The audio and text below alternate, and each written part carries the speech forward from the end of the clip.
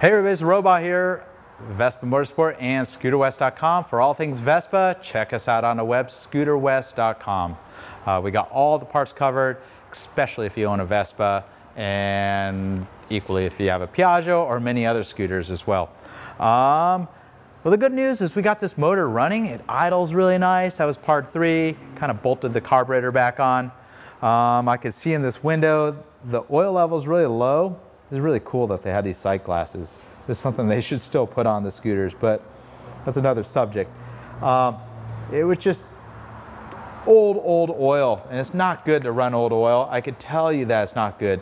In that sight glass, this is a good visual indication. You see that fog in there? That's actually moisture evaporating away. Now that the motor got hot for the first time in 15 years, because I ran it for a while, so I definitely do not want to run it any further on this oil. So we're going to drop the oil.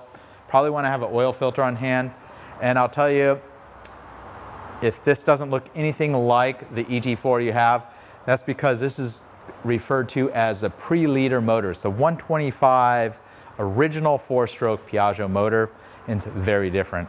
If you're looking on how to do an oil change on a more modern Vespa or any automatic Vespa that's in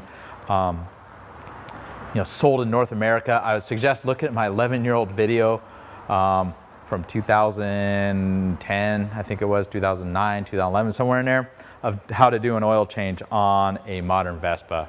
Pretty much the same steps. They haven't really changed it too much. But this one's a little different. We're gonna drop the oil, see what comes out of it. As with many Vespas, gotta take it off the center stand. You can watch my prior videos I did a couple weeks ago on how to support a Vespa without a motorcycle lift, that's used in a workshop like this. Between using a homemade stand and also a scissor lift style jack stand. So I got the tires supported. I'm gonna go ahead and raise the scooter. I left this skirt off for a reason, and we're gonna drop the oil.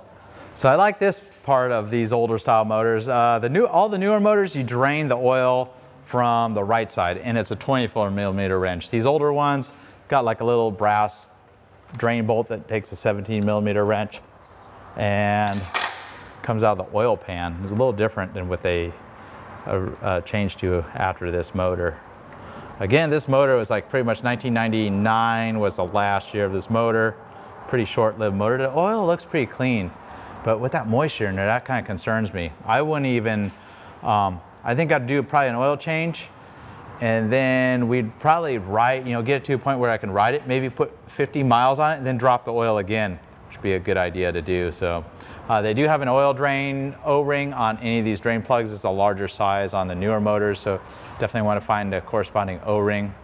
Modern Vespas all use, their newer Vespas, 2001 and later, use the 285, 239, 238, something like that. A very popular part. Anytime you do an oil change, I'd have one of those O-rings on hand. So let it drain all out. Of course, with the motor warm, it drains out pretty readily. So clean the drain plug. They got this really nice looking brass drain plug. Drop the O-ring right in there. I got a new O-ring that sits perfectly in the groove. And after this drains a little bit, it's just dripping. I think that's probably low enough. You could tip the motor. Like I said, I think we'll drain the oil again once we know this scooter's 100% up and rolling. Thread that drain plug in, get the oil off it. And these motors, they don't even hold the same capacity. They hold, I think the oil change capacity is 850 milliliters, so a little less than a quart. And go ahead and tighten that. You don't need to get too crazy on it. It's just the O-ring that seals.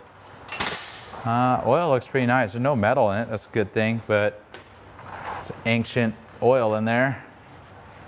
And eventually we'll probably look into this oil leak. It might be the rear end, or it might have an oil leak inside the transmission. Something else to look at. Another thing that's very unique to these scooters, they got a no dipstick there. They do have a cartridge oil filter that's like right on this little guy here. So have the oil pan handy. It's pretty messy to change those little oil filter cartridges. Still have those in stock at Scooter West, even though the scooter wasn't really sold in North America. just a little Easter egg. This motor was officially used in a Aprilia product. The original Mojito, which is kind of a retro classic, neoclassic looking scooter with like big handlebars, it used this motor in North America before like the ET4 and LX came here. It was a similar time, but they were still using this old motor design. I kind of like this motor just because it's a little different, but the newer motors are, they made so many more of them. They were vastly simplified, and the transmissions are a lot stronger in them. So overall, the newer motor's a lot better design. All right, so I have an oil filter ready to go. We still have these ready available. OF7 dash, I think we have HF and dash RMS, two different brands of them. It's just a little cartridge filter. They're not very convenient compared to the newer Vespas that have a spin-on filter. This cover, you gotta take extra care because we do not have the O-rings. So a specialized O-ring for this cover. And back in the day when I played with these a lot more, I found these covers never sealed all that well. And what a messy design. Look at that, it just drips all over the place. Newer ones are so much better.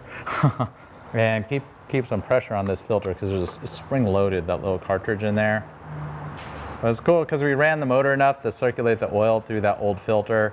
But just like the air filter, they do deteriorate, so that I definitely don't want to leave an old filter in there. Sure, it was replaced not too long ago, or well, quite a long time ago, but you know,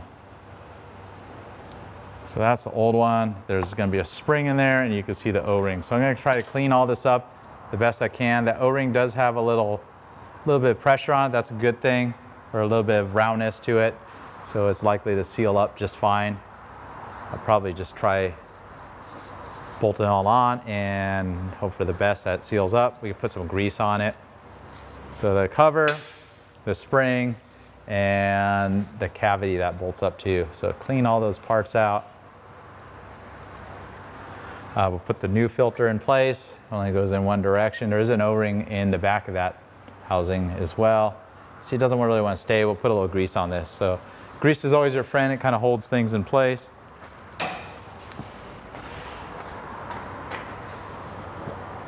And I would always recommend having Scooter West part number grease. This Maxima grease is really thick compared to like regular automotive grease, but it does break down with the oil, so it's not going to damage anything.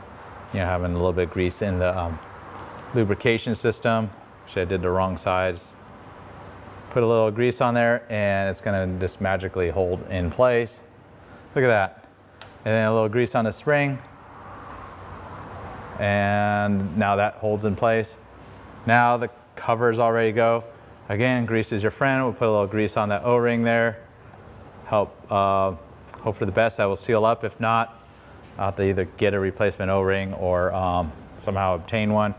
Or I can also possibly could have carefully put silicone sealant. That's kind of dangerous on an oil filter housing because it can clog up parts of your oiling system, and that's a really bad situation. Pretty much if you kill this motor, you might as well just throw it away.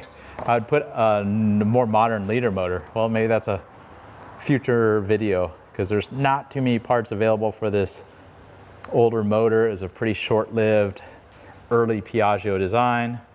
So I got the filter started, the two screws in there. What a pain in the butt, but it is what it is. So. And then we're gonna go ahead and put the oil in it. Normally you put a funnel in there, they got a nice access, but here at the shop I have, well, I'll actually meter it out. I'm gonna fill up a bottle with about 850 cc's of oil. Nice thing is you have a nice visual indication of the oil level, so. And it, like I said, it makes a big mess. There's oil all over the place on here. You could use like a brake spray cleaner to clean up all the residual oil, especially if you wanna make sure it's not leaking. That kind of washes it down. Be careful not to get this kind of stuff on painted surfaces. But there we go. Pretty good. Okay, time to put dispose of the oil correctly, and we'll put refill the motor with some oil, and we'll start it up. Make sure our level's still good. So it looks like I have about 800 milliliters, 800 cc's of oil right there, metered out in this thing. 5W40 full synthetic. We have several different brands of that available at Scooter West. And it's pretty much going to take pretty much all of it. Okay, so let's slow down. It's coming right up to the top, but don't forget the oil filter is going to absorb some of that capacity. So we'll pour maybe another 25 cc's. We'll bring it right up to the top right there. That's probably a good starting point.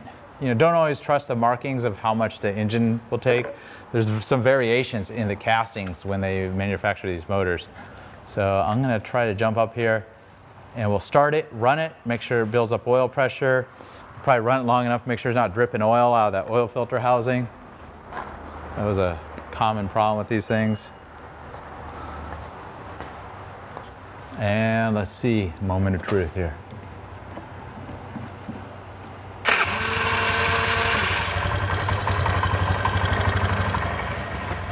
So you can see it drops way down in that sight glass, and that's pretty normal. All right, we know it's built oil pressure. Give it a couple little revs.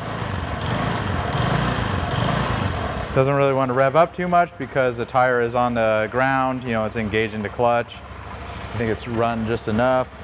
Build up pressure, get oil where it needs to get it. And just let it sit there for a little bit, and you can see the oil level comes right up. I love these oil sight glass. That's probably my favorite feature on the whole bike. Something you can easily add to the newer scooters. Obviously it's going to cost you because it's an aftermarket part. Just makes for a visual quick indication of your oil level. And pretty much that's your min, that's your maximum. And I'll probably let it settle, probably come right up to the max, and I think we'll be good. All right, well, thanks for watching. Kind of a simple task of just changing the oil, but definitely something that's very important if you're resurrecting a scooter that's been in long-term storage without use. Until next time, see you next week, and I'll have more videos to come on refurbishing this 1997 Vespa ET4 125. A little bit odd because it's not something sold here in North America, but most of the stuff translates over to any other scooter that you may be wrenching on to get going. Until next time, Robot here, Vespa Motorsport and ScooterWest.com.